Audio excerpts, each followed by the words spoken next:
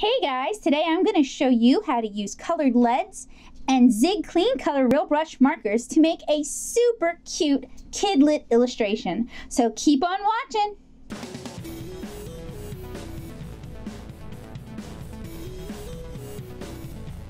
Hey guys, today we're doing a fairly laid back tutorial involving the Kuretake Zig Clean Color Real brushes and a water brush. You're going to want to work on watercolor paper, and I've already prepared a sketch using pink and blue Color Eno lead, and you guys can find out more information on using Color Eno lead. On this channel I have a couple of videos about that. You're also going to want to grab some Kleenex or some paper towels, and we're going to be using a surface like this, a non-porous surface. This is my Ink Essentials craft mat, and I'm just looking around to see if I had any water spray bottles. I seem not to, so I'm just gonna have to proceed. The first thing I want to do with this really cute character is I want to go ahead and apply a wash. So I am applying some of my my Clean Color Real Brush straight to my Ink Essentials craft mat, and you can find affiliate links in the description below for all the products talked about in this video. You don't have to use specifically these, but if you're looking for something that's going to perform like what I'm using, then you might want to use those links. And those are affiliate links, so they help me out a whole lot without costing you any extra. So the first thing I'm doing is I am applying a light wash to my little axolotl character here.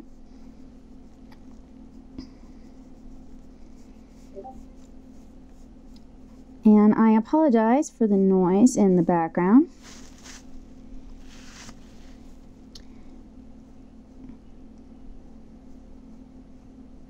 And as you guys can see, the scrubbing and the water has sort of lightened up my initial sketch. If I want to have that sketch as it was, I'm going to need to tighten it up after I finish this.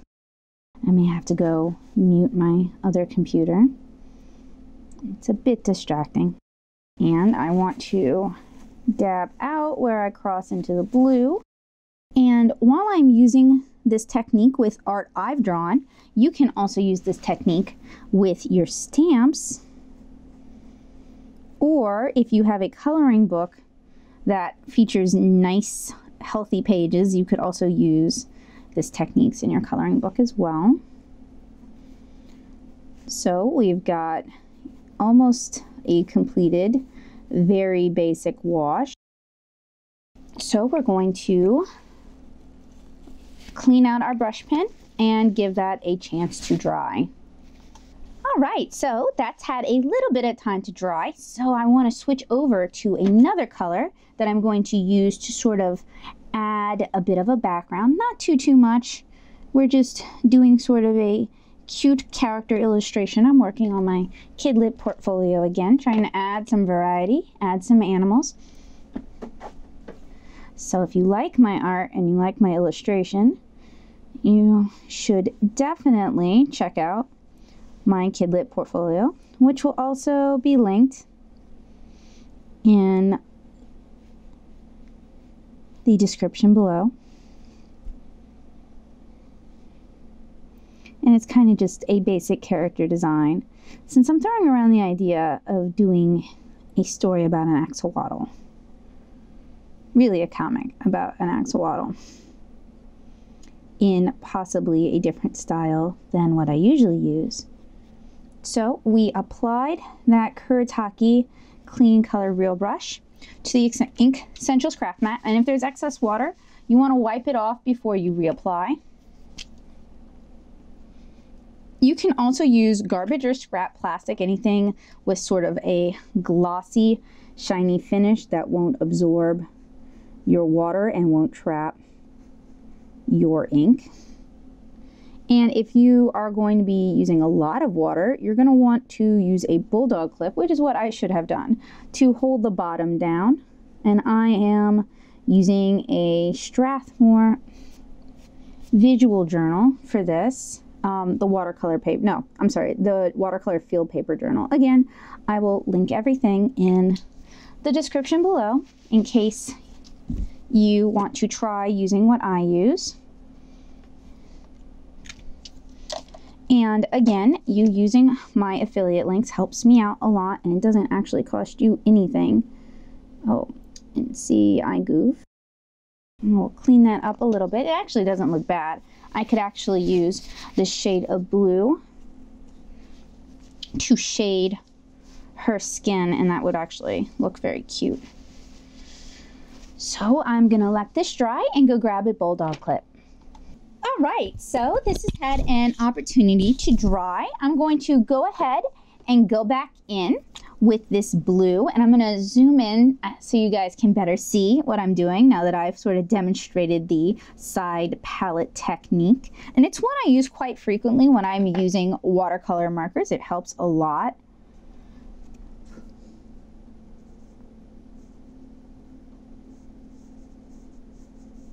And I'm just going to darken up some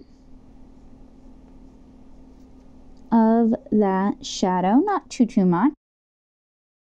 And we do this to sort of place our character on the page so that they don't look like they're just floating.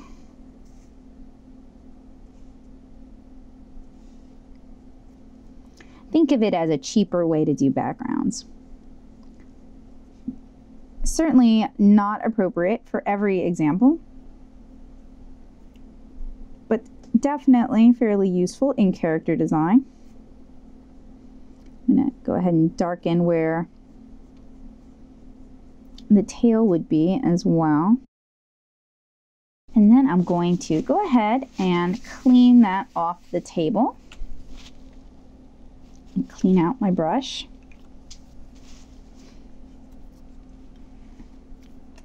And I'm going to start darkening some of the wash effect. So we'll start with the tail, and if you get too much water on your brush, you can just dab it off on a paper towel or a Kleenex, whatever you have handy. I've even used my jeans, but don't tell. I apologize, I seem to be a little bit off camera. And some of this watercolor, or rather clean color real brush ink, dried on the mat, which is fine, very easy to reactivate, just some clean water. All right. And again, we're gonna step away and let that dry. All right, so this has had a chance to dry. I'm gonna clean that up off of my Essentials craft mat and scoot on over so that you can see what I'm doing a little bit better. So I am going to go in and add just a few details here and there using the actual clean color real brush. And I'll zoom in for y'all so you can see. And I'll remove that, at least for now. It is kind of in the way. Oh, sorry about that.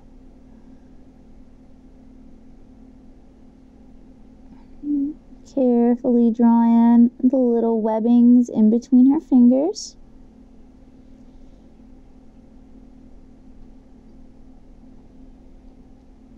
And you see how much darker the color is when you're applying it directly versus when you diluted it. That's why when I'm using these markers, I'm a really big fan of using them on watercolor papers. And I'm a really big fan of using something as sort of a palette in between. Helps me build up a lot of color without needing to use a lot of markers. Knowing these sort of tips and techniques can really help you stretch the supplies you have and save some money while you're building up a collection. Wet and wet for some smooth blends. Want to be careful because you're going to get something called, well, I call it blowback, where the water, there's more water on the page than there is wet water, whatever, liquid in your brush tip. So your brush tip will absorb some of the water and it'll affect the color for a while. And you can fix that. It's not a permanent situation, but you know, it does impede your ability to make art, even if only for a moment. And we also want to darken up this area here. Go ahead and flip it for easy access. And fill in her gills over on the other side. Now, a problem with water brushes is that even if you're not squeezing them, they can sometimes deposit more water on the surface that you're using as your palette, diluting your colors.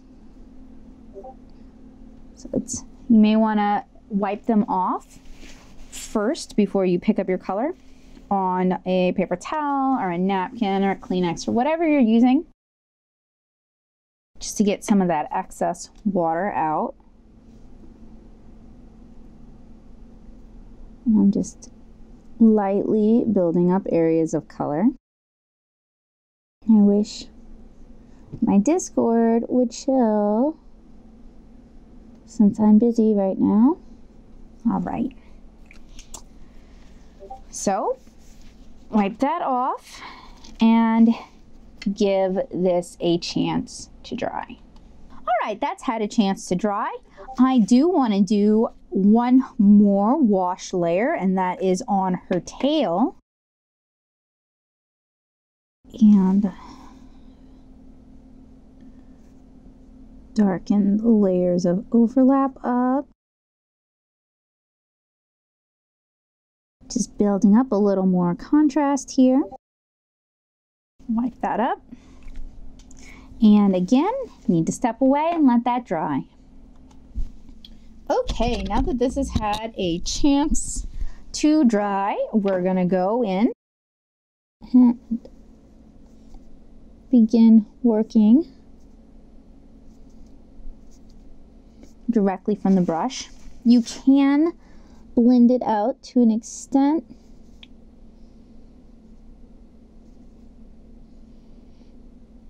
But if you want really soft blends and delicate color buildup, you don't really want to rely on your ability to blend it out like this alone. See, that is something I'm going to blend out because I don't like how that turned out. And my water brush is putting down a little too much water. I do like how those turned out, but I want everything to look consistent. So I'm going to blend them out, and then after it has a chance to dry, I'm going to redo it. So blending it out doesn't completely get rid of it.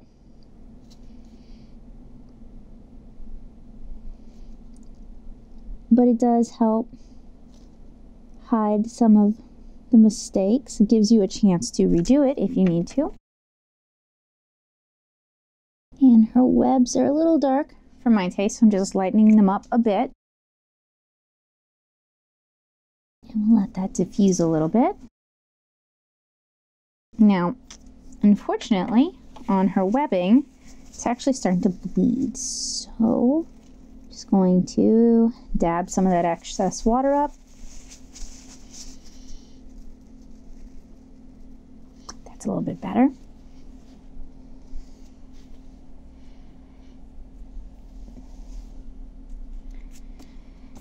And let that dry. All right, so we're going to go back in and redraw those scallops.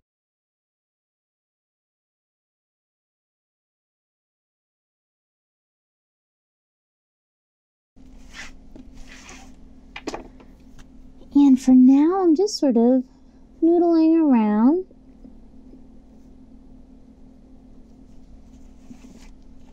Fiddling until things look the way I want. but I do know that I need to clean my brush, and underneath I'm going to draw directly with this really light blue. And then, hopefully I got all the pink out. Blend it out a little bit so that keep developing that shadow.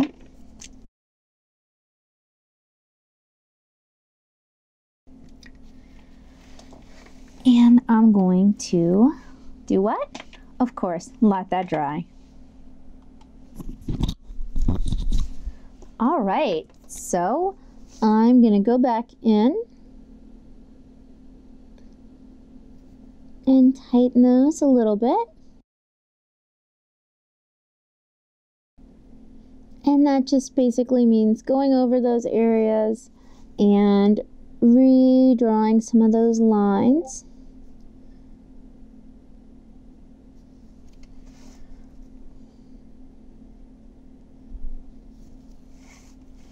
Okay.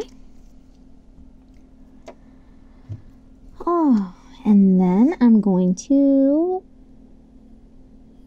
use this almost like I would a, like if I were inking, so like a brush pen.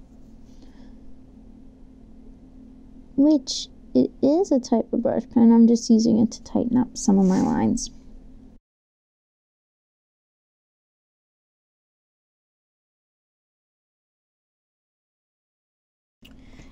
And then I'm switching over to a darker color, darker shade of pink, but only for a few areas.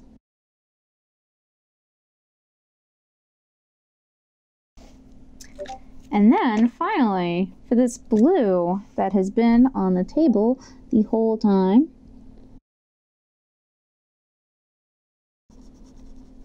and it doesn't quite apply as smoothly as you would hope on watercolor paper. There's a couple of things we can do if you want to smooth that out.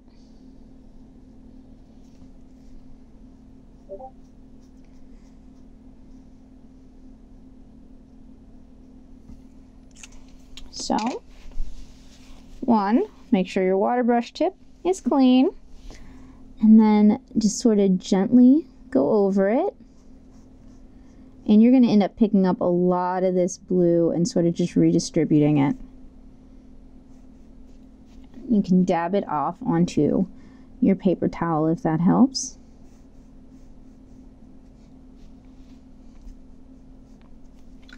And now we have a little bit more even distribution. So I'm going to let that dry. All right, so the blue has dried.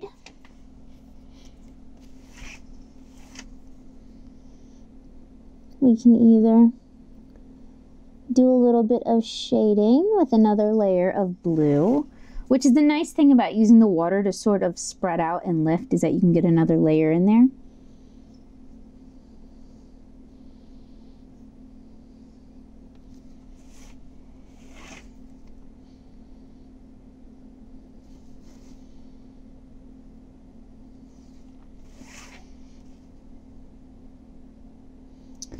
Oh, and I messed up a little bit.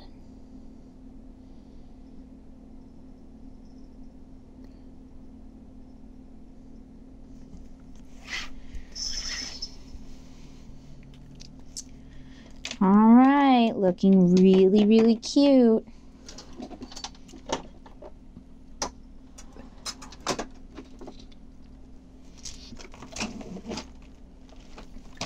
So I'm going to grab a waterproof brush pen, if I can find one. Let me zoom out, Sakura Pigma FB will work just dandy. And I'm also going to want to add white details, so some Copic Opaque White.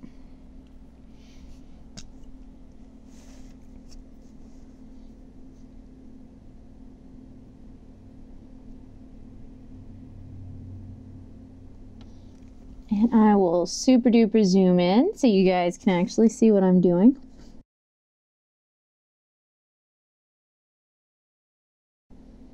And the Sakura Pigma FB is like a teeny tiny fude pen. So it's really good for very, very fine line work. Sorry, it's hard for me to talk in ink, hard for me to pull those lines.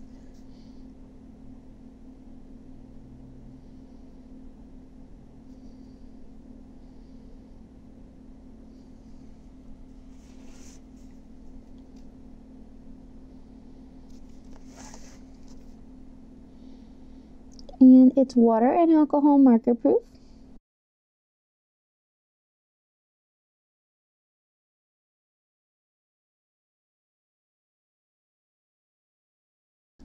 And I'm just trying to have a really light hand.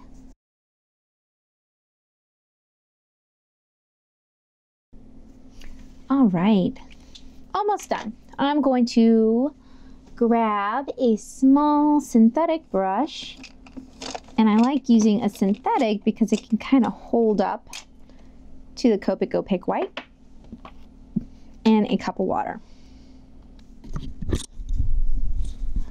All right, I've got that cup of water. And my Copic Opaque White. And mine is kind of dried out, so I basically use it like wash, where I add some water as I go rather than trying to rehydrate it, but it still works just fine. And I'm going to do a little paisley, since she's a little axolotl. If she were wearing clothing, it would probably be same rationale as I used for Kara. It would probably be found things. And while I don't like using Strathmore watercolor paper for watercolors, I actually really do like using it for illustrations. And I think it would probably be a good paper for gouache as well, just for how it handles the Copic Opaque White.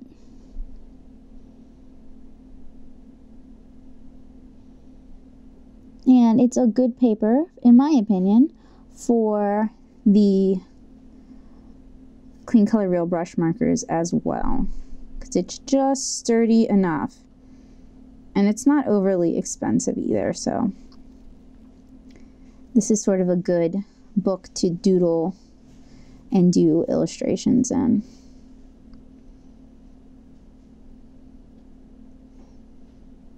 And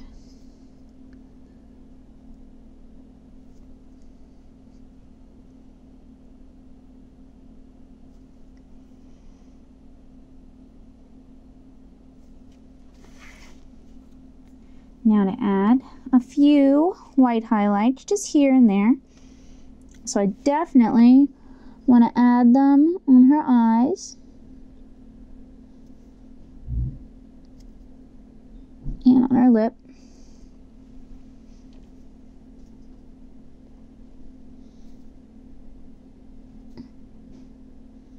And at the tops of her gills.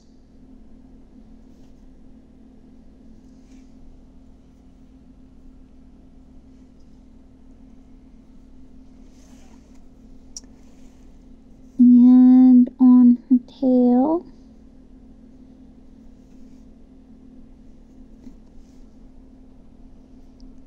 On her knees.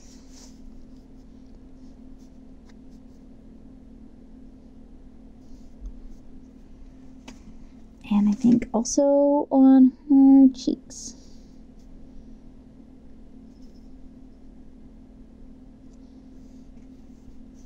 All right. She's looking really, really cute. And we really didn't need a lot of colors. There weren't a lot of materials involved in this either. So you can really do a lot if you know how to use your materials, and if you use your materials strategically. So I hope you guys enjoyed this tutorial on using the Kuretake Zig Clean Color Real Brush. I hope you guys will try this out at home yourselves. It's not a difficult technique. It does require a little bit of patience and a little bit of practice and the right paper. So I do recommend Strathmore watercolor visual journals for this. It's a great way to practice this sort of stuff and keep them all in one place. And I hope you guys will check out some of my other videos here on my channel. I do art tutorials twice a week, and I am always coming up with hopefully something new, something a little bit different. And I hope you guys enjoy them. If there's ever anything you guys want to see me try out, let me know in the comments or head on over to my Patreon. I have a tier just for that. So thank you guys so much for watching. I hope you have a great day, and I hope to see you again really soon. Bye guys.